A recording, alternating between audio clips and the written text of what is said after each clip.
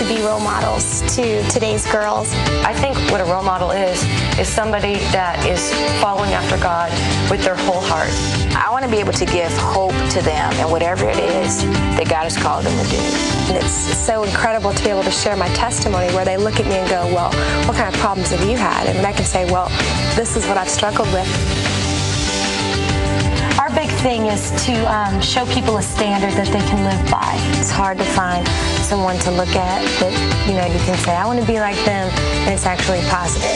I do want to be about making people think and encouraging them to live the right way. And I want to be sharing a message, not just entertaining people. It's not worth it if it's just entertainment.